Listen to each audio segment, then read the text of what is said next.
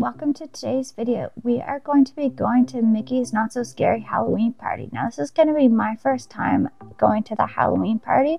I've gone to Mickey's Very Merry Christmas Party before, but never the Halloween party, so I'm excited to check it out. Now the party runs from 7 p.m. until midnight, but your party ticket does allow you into the Magic Kingdom at 4 p.m. So that's what we're going to be doing. We're going to be heading to Magic Kingdom for shortly before 4 p.m. so that we are ready when they start letting guests in and getting our party wristband. Now we are going to talk about some accessibility stuff as well. We are going to talk about the allergy-friendly trick-or-treating, as well as accessible parade viewing and fireworks viewing. And I am going to show those both in the daylight as well. So when you first come in, they'll send you down the right tunnel to get your treat bag after you've got your wristband, which I'll show you in a second. I'm just currently using it to drive.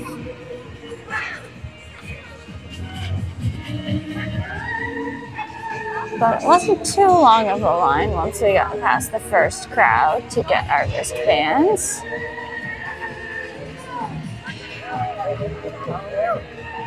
We're coming up to get our treat bags. So we've got a pretty Mickey's Not So Scary bracelet. I've also got my magic band. I've got my treat bag. And then they also give you an allergy-friendly bag if you have allergies, which we'll go over in a bit. And then let's continue on in the crowd. So this is the same path you kind of go through if you've been to the Christmas party. And it looks like we get a starter treat up here of M&Ms.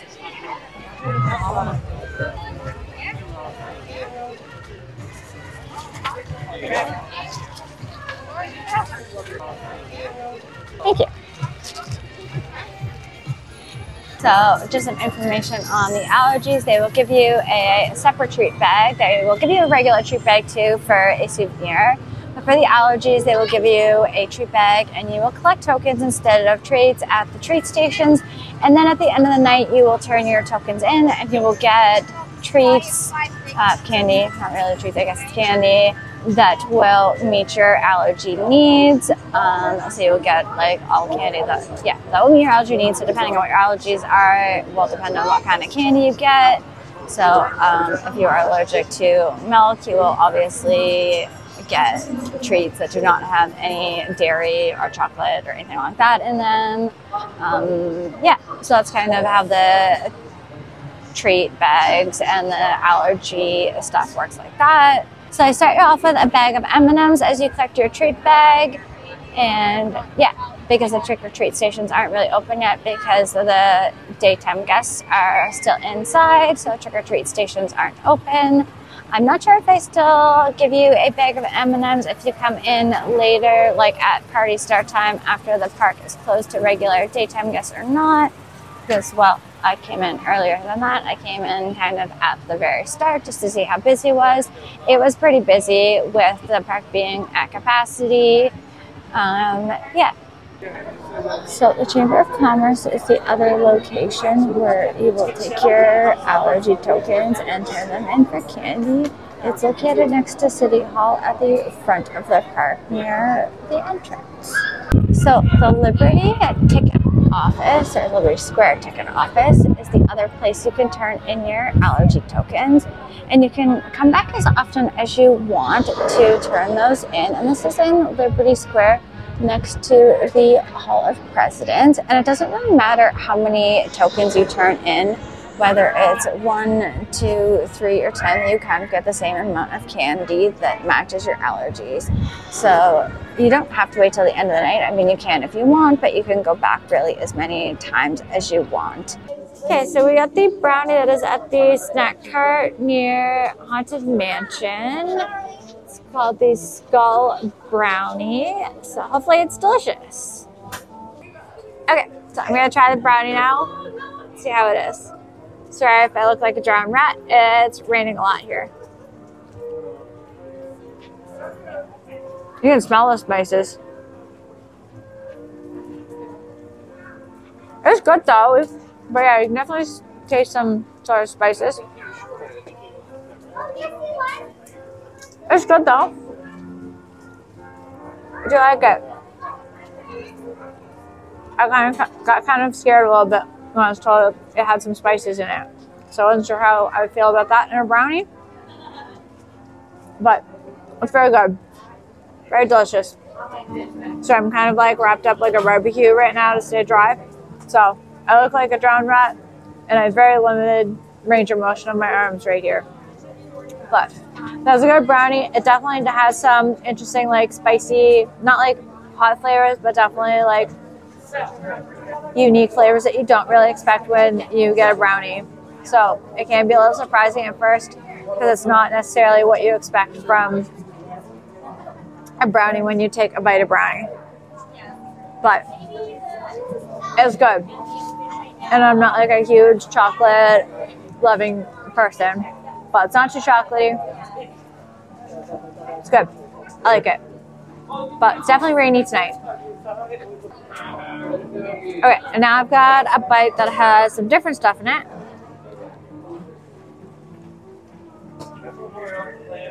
It's got some like icing type stuff.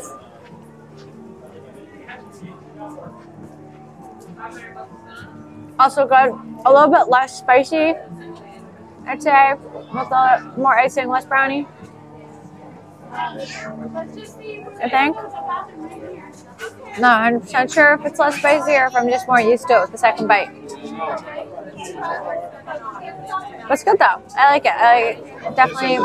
Definitely more unique. So if you're looking for a typical brownie, don't go into it thinking it's going to be a typical brownie because it is not. But it's very good. And that's something coming from somebody that does not love chocolatey things.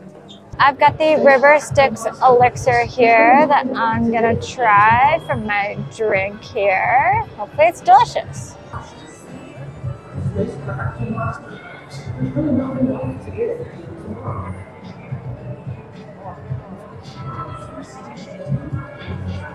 It's definitely not sweet. It's kind of like,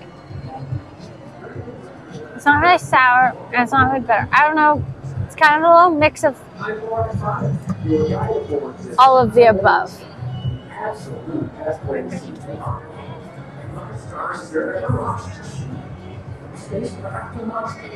I'm not really sure exactly what I'd call it. Like you can taste lemonade flavors.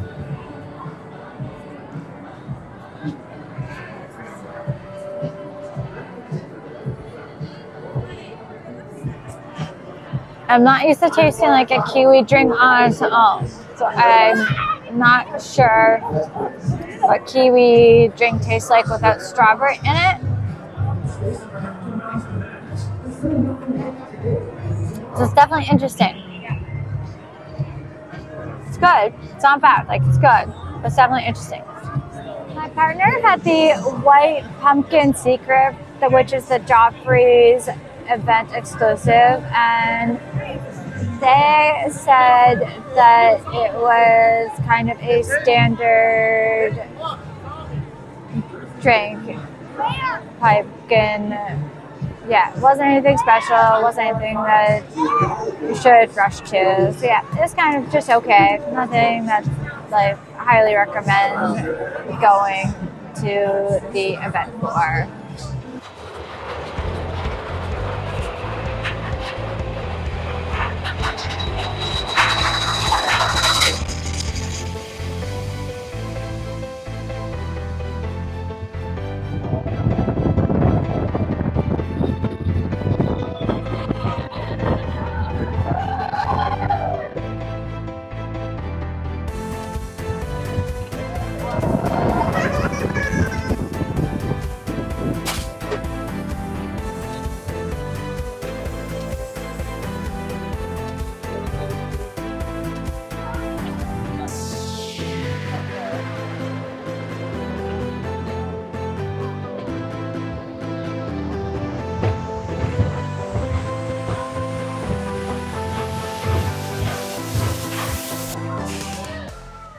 So Mad Tea Party, Monsters Inc., Flat Floor, and Space Mountain all have Halloween overlays for Mickey's Not So Scary Halloween Party.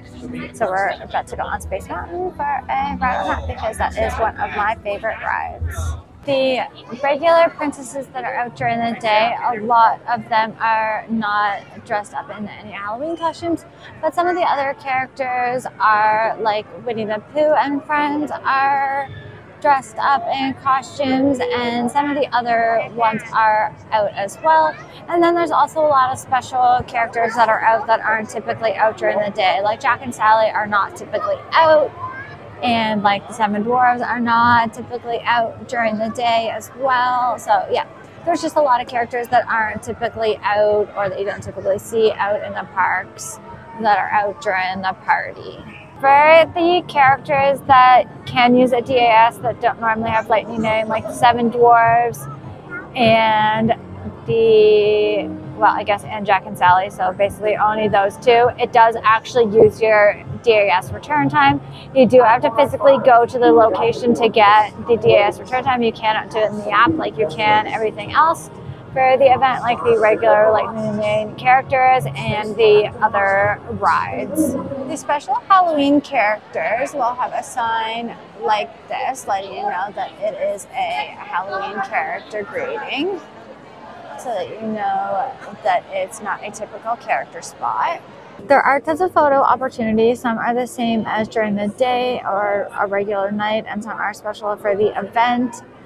Currently it's raining and such, and there's been a lot of thunder and lightning, so a lot of rides are down, and yeah, so a lot of stuff like that is not happening. So we'll see if that stops and we're able to do some of the photo opportunities, as well as some of the shows, parades, and fireworks and stuff like that, or if it's going to continue and stuff will be closed and shut down, delayed, and I will continue to look like I am a barbecue or inside a barbecue cover, which is literally what I look like right now on my mobility devices. I look like I'm a little barbecue inside a barbecue cover, which is really a cute look. So maybe that's my costume, is I'm a barbecue inside a barbecue cover. I don't know, maybe it is. That's what I'm going for. So in order to ride Tron, you will need a boarding group, and the boarding groups do open at 6 p.m. for Mickey's Not So Scary Halloween. If you are in an ECV, you will need to transfer to a transfer chair for a line, and whether you're in any sort of mobility device, you will need to transfer to the ride vehicle. They do have a modified ride vehicle on the Tron trains, although they only have one on certain trains, and some trains don't have any, so it sometimes can be a little bit of an extra wait if you wish to ride the modified car instead of the light cycle. So it's just something to keep in mind when you are riding Tron. Our Tron time just called. This is going to be my first time riding Tron, and I'm literally so excited. I've been waiting for Tron ever since I heard it was going to be coming to Magic Kingdom, so I am legitimately so excited for this. Super excited. Can't wait. Oh my god, first time seeing Tron fully set up and working. I'm so excited. I've been waiting so long for this. It's absolutely beautiful. The canopy is gorgeous.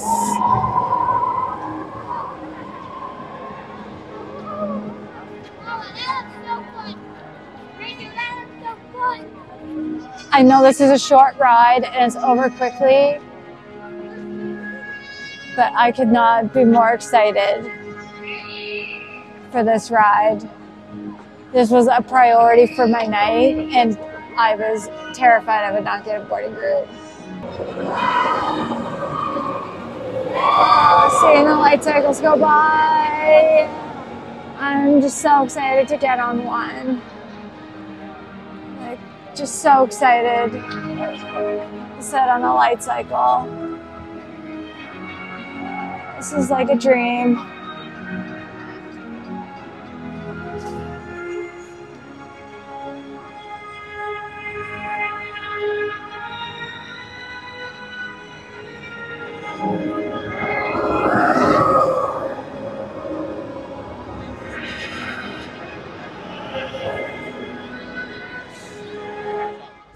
getting close to riding.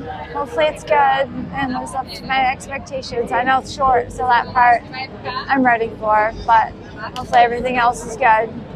I'm ready to ride a light cycle. And we're going to win.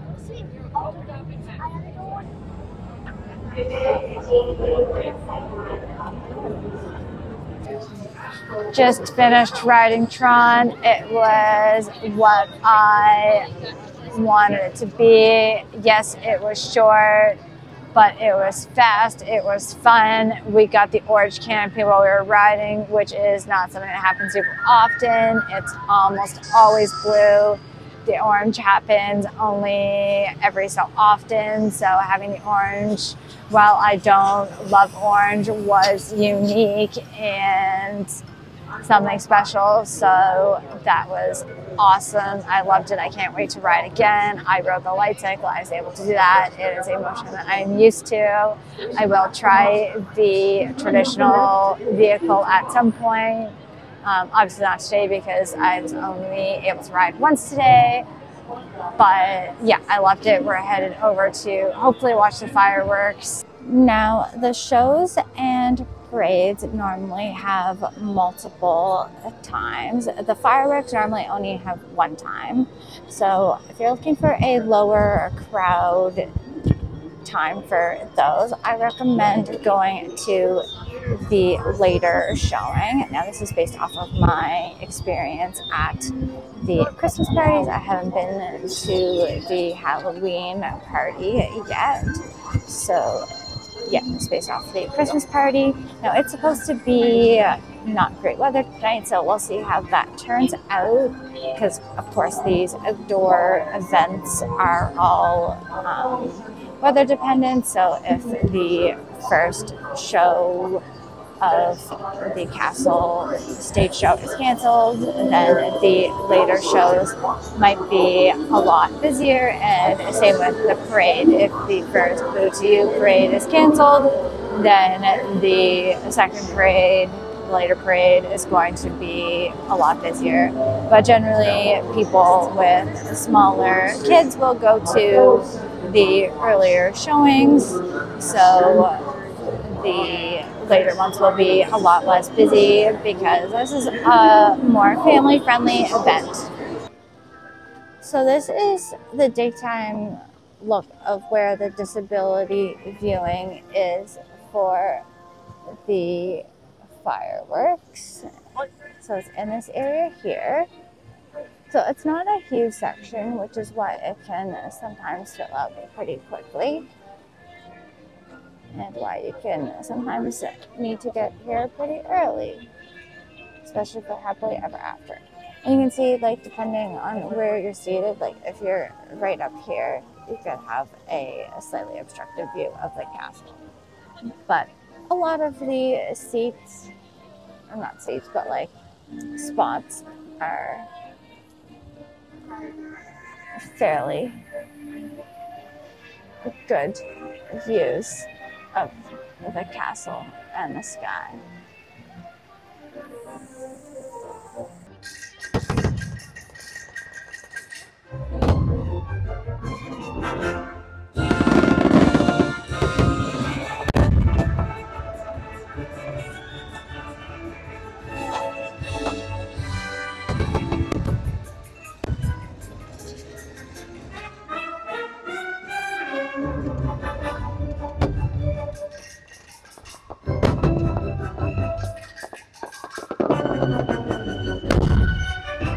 This is the setup for the daytime parade, but it's the same section for the parade for Mickey's Not So Scary. Same location anyways. But this is where it is in relation to the castle and the hub. So it's right near the hub and center, and they'll just put you in a spot so that you have a, what they say is a very good view of the parade. Again, it's not a huge section, so for the daytime parade, you probably want to get there a little bit early, but for the nighttime parades during the smaller capacity events, you probably don't need to get there as early.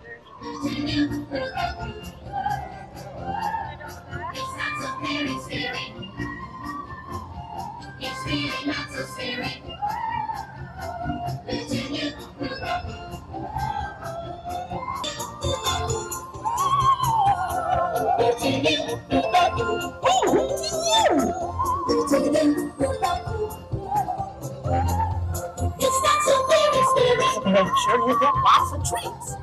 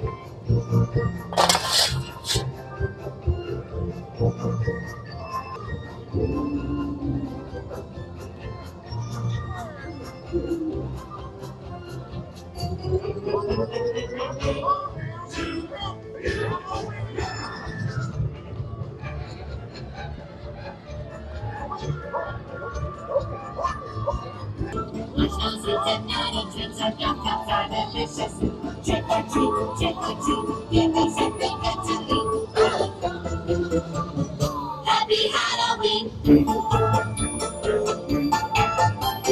Candy, chicken, chicken, it's cranberry, it's just a tinky.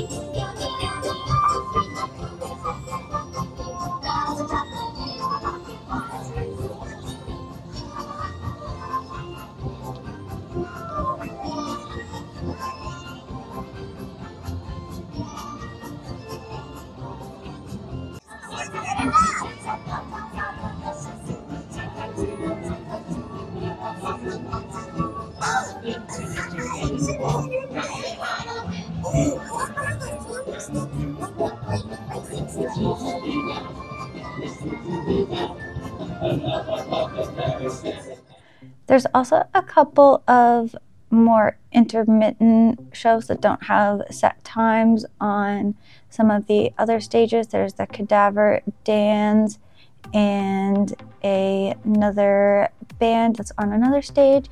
And then there's also a couple of dance parties geared more towards the smaller kids. There's like a Disney Junior dance party at Cosmic Rays. And then there is another like zombie themed Zombeats Bash, I think it's called. We didn't go to either of those two. And the other two were kind of more intermittent than usual because of the weather. But those are also things that you can do. We did end up getting to do some photo opportunities in the end. It did end up being not rainy enough for that. So we grabbed some really fun ones on Main Street. There's some photo pass people that have quite a few magic shots at like the same place, so you don't have to go to a bunch of different photo pass photographers to get each one. You can get, I think it was like 5 or 6 magic shots at the same photographer, so that was kind of nice to not have to stand in 5 or 6 different photo lines to get pictures taken. The map that they give you is actually pretty helpful with showing you what the event has to offer with the like event times, or like I guess more like the entertainment times for like the parades and the shows and where everything is. Now the only thing that I wish it actually had was which characters were at the character greeting locations, because it has like the symbols for it, like that there's a character at the location, but it doesn't tell you what character is going to be there. So yeah, that's like what I wish the map actually had. So like it doesn't tell you where the 7 dwarves are meeting or where Jack and Sally are. Now the 7 dwarves are back in Storybook Circus, and Jack and Sally are up where Mickey normally is in Town Square, but like the map doesn't say that. It just has like character location. Then I also have my allergy friendly treat bag, which kind of got squished as well as being in my bag, which I turned in tokens a couple times and also ate a bunch of it already throughout the night and on the way back to the hotel, because it was mostly my food for the evening along with the brownie. Let's see what I have.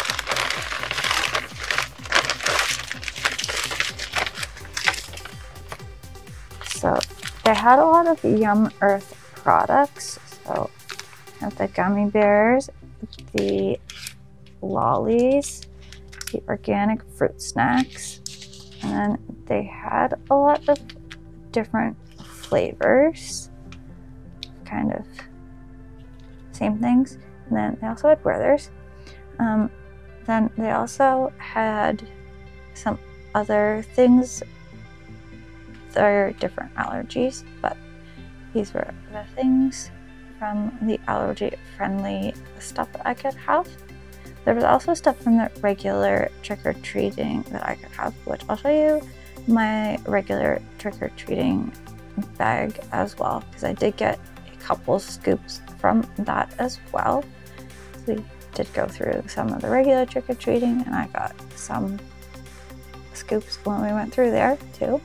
Here's my regular bag. So we don't have as much of this.